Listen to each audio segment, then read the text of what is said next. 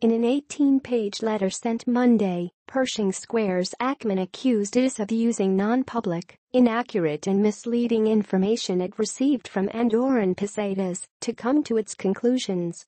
After reviewing the lengthy letter, IS said Tuesday that it saw no reason to change course.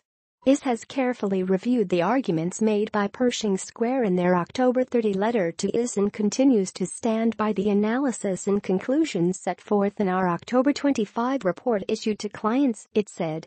Ackman wants 3 reps on the Andorran Pesetas board. IS gave Ackman a weak endorsement, backing just 1 rep.